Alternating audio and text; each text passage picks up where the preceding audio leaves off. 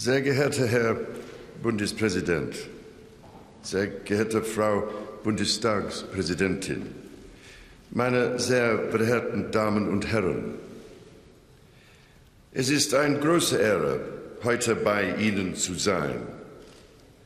Meine Frau und mir bedeutet es sehr viel, dass wir auf meiner ersten Auslandsreise als König nach Deutschland eingeladen wurden.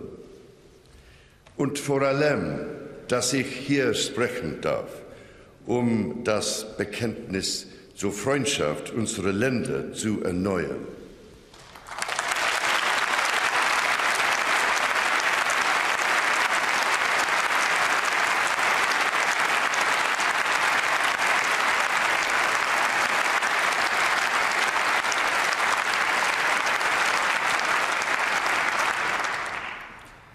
Es gibt kaum einen besseren Ort dafür als dieses Gebäude, dessen Steine die Geschichte des 20. Jahrhunderts erzählen.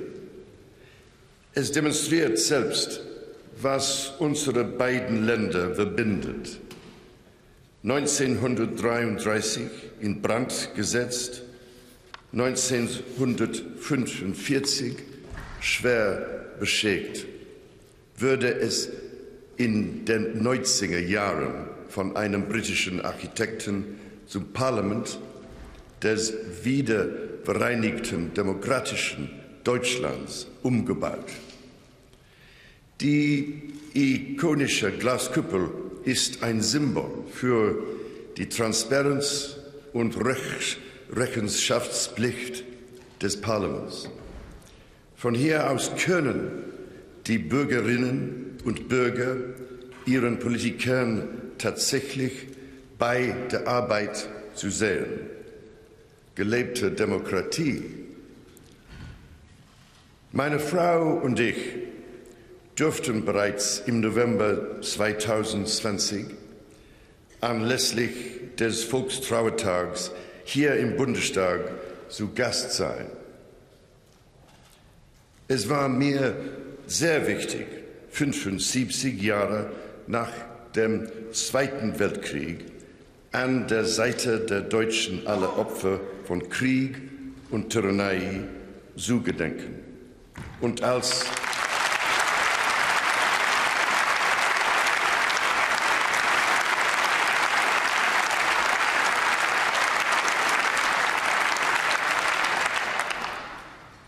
erstes Mitglied meiner Familie an dieser bewegenden Gedenkfeier teilzunehmen. Ihre Einladung damals zeigt, wie weit das Vereinigte Königreich und Deutschland auf dem Weg der Freundschaft und des Friedens gekommen sind.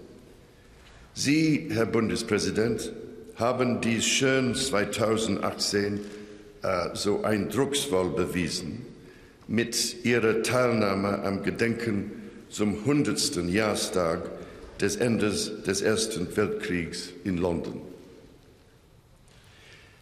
Today, it gives me particular pride to be with you once again, now as King, and to renew the special bond of friendship between our two countries.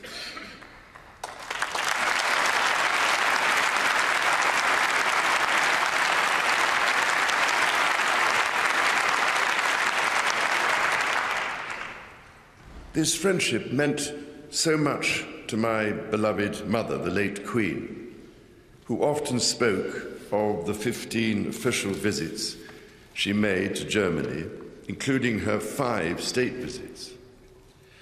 The first of those in 1965 came when our continent was still deeply scarred by war and the trauma of conflict. Hers was the wartime generation, and like my father, the Queen had served in uniform. That my parents' 11-day tour of Germany should prove to be a pivotal moment in the reconciliation between our nations was therefore a matter of great personal significance to them both. Meine Mutter wusste, welch enorme Errungenschaft diese Versöhnung bedeutete. Und mit ihren vielen Besuchen in Deutschland wollte sie ihren Beitrag dazu leisten.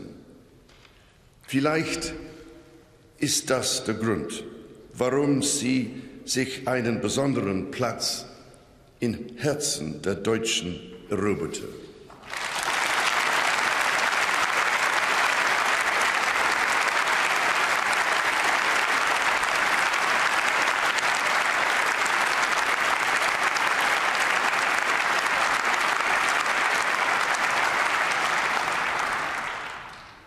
Meine Familie und ich waren zutiefst berührt von der Reaktion Deutschlands nach dem Tod meiner Mutter. Die Beleidsbekundungen aus dem Bundestag, das Brandenburger Tor in den Farben des Union Jack und die vielen tausend Einträge in Kondolenzbücher im ganzen Land, all das war uns in den Zeiten der Trauer ein großer Trost.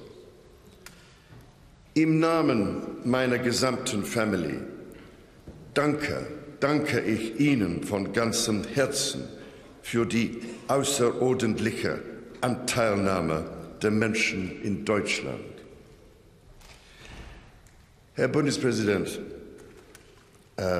Frau Bundestagspräsidentin, seit ich das letzte Mal hier gesprochen habe, ist die Geißel des Krieges zurück in Europa. Der Angriffskrieg gegen die Ukraine hat unvorstellbares Leid über so viele unschuldige Menschen gebracht. Zahllose Leben werden zerstört und Freiheit und Menschenwürde würden brutal mit den Füßen getreten. Die Sicherheit Europas ist ebenso bedroht wie unsere demokratischen Werte. Aber die Welt hat nicht tatenlos zugesehen. Wir sind erschüttert von der furchtbaren Zerstörung. Aber wir können Mut schöpfen aus unserer Einigkeit zur Verteidigung der Ukraine, des Friedens und der Freiheit.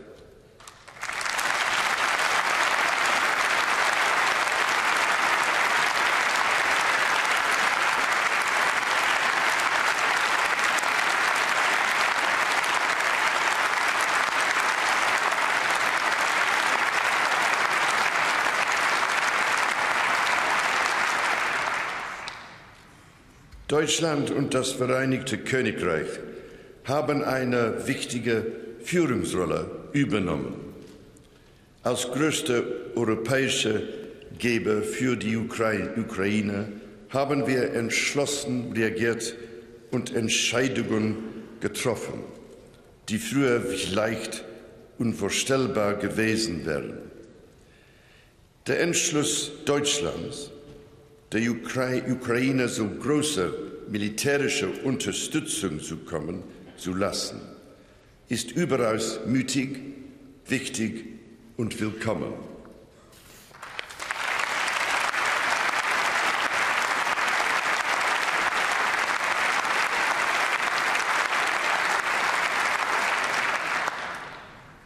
Unsere Piloten fliegen gemeinsame Einsätze im Luftraum unserer baltischen Partner. Hier in Deutschland haben unsere Armeen ein gemeinsames Pionierbrückenbataillon aufgestellt, das ich heute Nachmittag besuchen werde.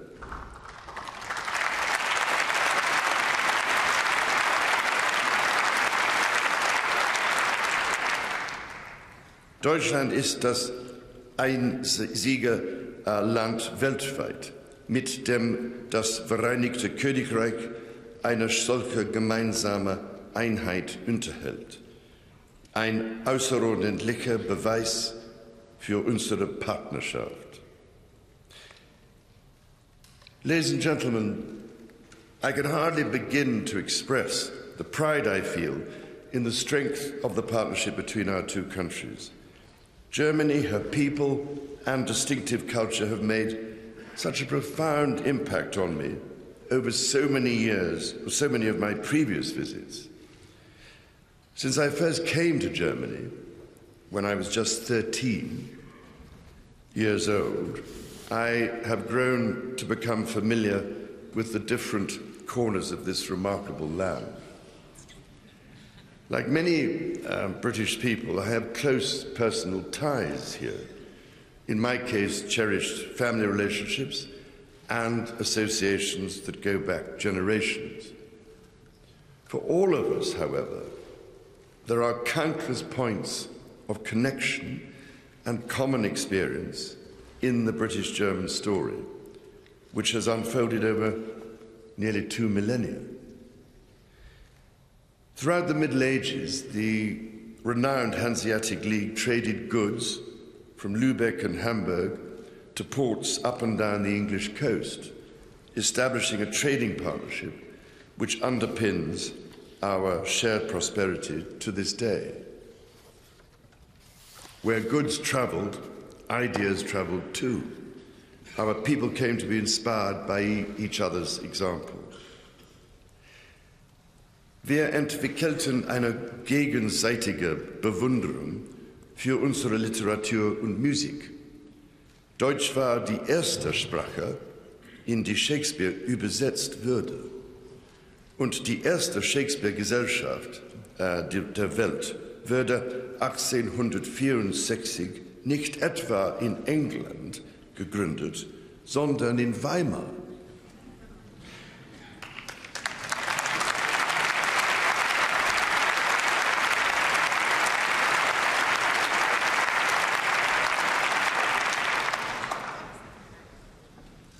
In wenigen Wochen werden wir bei der Krönungsfeier in der Westminster Abbey wieder großartige Werke von Georg Friedrich Händel hören, der als Deutscher geboren wurde und als Brite starb. So wie bei jeder Krönung seit meines 7-maligen Urgroßvaters, König Georgs des Zweiten, 1727. Throughout the centuries, people have travelled back and forth between our lands. In the 19th century, many Britons fell in love with Germany whilst on the Grand Tour. William Turner's mesmerising paintings of the Rhine sparked in his countrymen the ambition to see those landscapes for themselves, a demand later met by Thomas Cook, the pioneer of tourism, who would organise his first foreign trip along the Rhine, with stops at Cologne, Frankfurt, Heidelberg, and Baden-Baden. Today, millions of Britons visit Germany each year, just as millions of Germans travel to our shores. Britons come to admire Berlin's vibrant culture and nightlife, making up Europe's largest visitor group to this wonderful city. So we are still admiring of each other's culture, dependent upon each other's economies, and inspired by each other's ideas. More recent generations may think as readily of the Beatles or Kraftwerk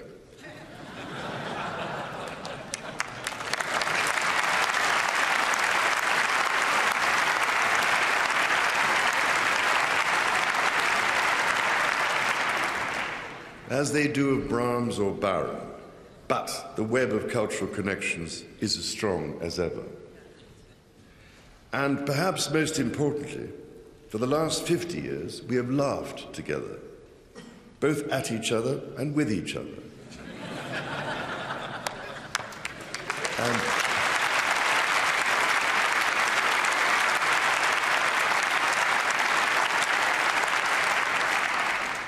And while Miss Sophie's the same procedure as every year, James,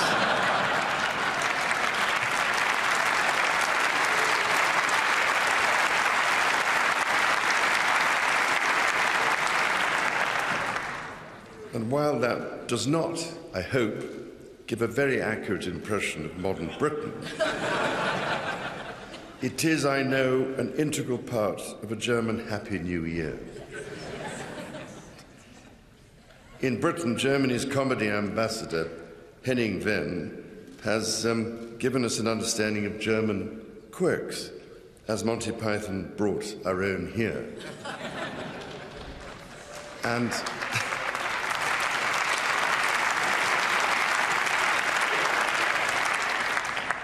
like all old friends, at moments, the warmth of our relationship allows a small smile at each other's expense.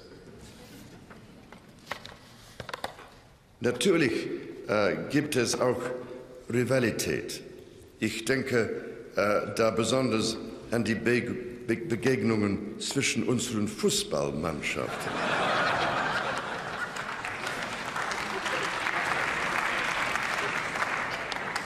Vor diesem Hintergrund war es etwas ganz Besonderes, dass die englische Frauenfußballmannschaft, die Lionesses, mit einem Sieg gegen Deutschland Europameister wurde.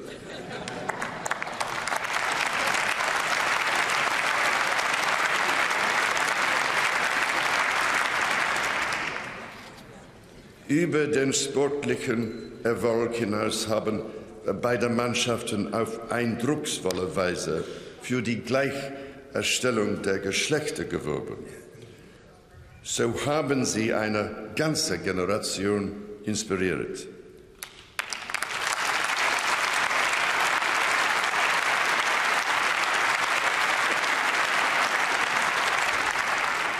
In Großbritannien, Deutschland und auf der ganzen Welt. This is just one example of how our countries together can offer a compelling example to the world. There are, I am delighted to say, very many more. Faced with so many shared challenges, the United Kingdom and Germany are together providing leadership to secure our shared future. Today, the United Kingdom and Germany are Europe's two largest producers of power from offshore wind. Many German firms are involved in the production and erection of turbines off the British coast. The North Sea, across which our people have travelled and traded for generations, is soon to be the site of a new interconnector, allowing us directly to trade electricity. Our countries are both accelerating the expansion of our hydrogen economies, the fuel which could transform our future, and I'm looking forward to seeing Hamburg's plans to use hydrogen in its efforts to become a fully sustainable port. These innovations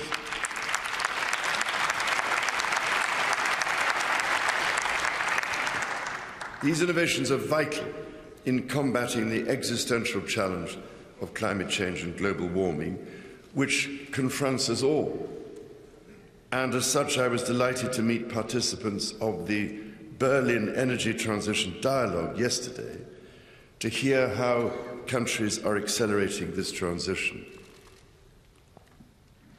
Seit langem sind die britische und die deutsche wissenschaftliche Forschung wegweisend. Bei der Gründung von erfolgreichen neuen Technologie-Startups nehmen wir europaweit die ersten beiden Plätze ein. Zwischen unseren Universitäten und Forschungsinstituten gibt es mehr Kooperationen als zwischen jedem anderen Länderpaar in Europa.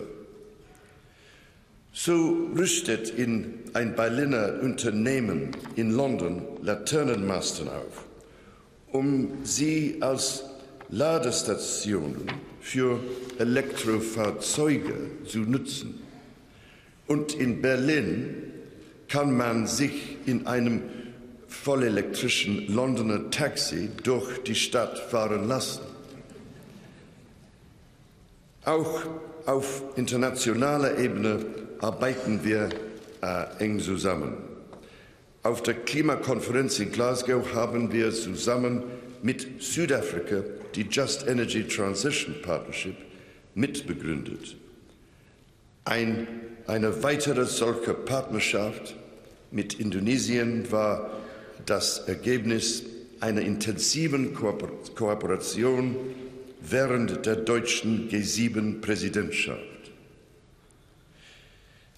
Mr. President, President of the Bundestag, ladies and gentlemen, this essential partnership between our two countries is built of the expertise, dedication, and ingenuity of countless people in both Germany and the United Kingdom. To them all, I can only offer my sincere and heartfelt gratitude. Tomorrow we will once again stand with the people of Germany in solemn remembrance. In Hamburg, I will pay my respects at the memorial to the Kindertransport, which 85 years ago saved the lives of more than 10,000 Jewish children from Nazism and gave them safe passage to new lives in Britain.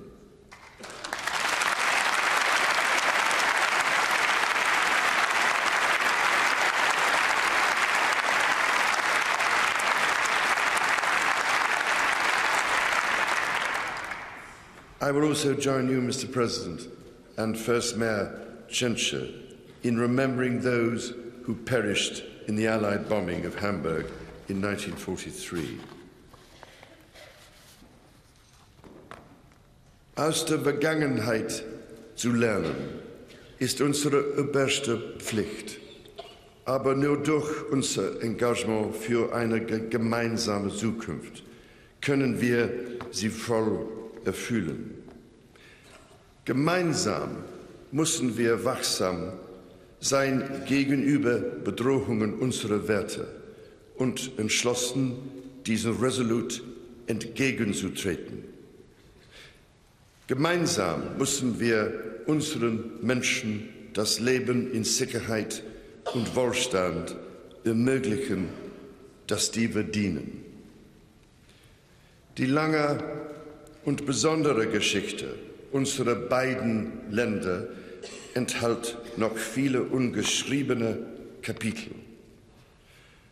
Lassen Sie uns diese mit einem unermüdlichen Streben nach einer besseren Zukunft fühlen. Unsere gemeinsame Vergangenheit und die Verheißungen unserer gemeinsamen Zukunft verlangen von uns nichts Geringeres.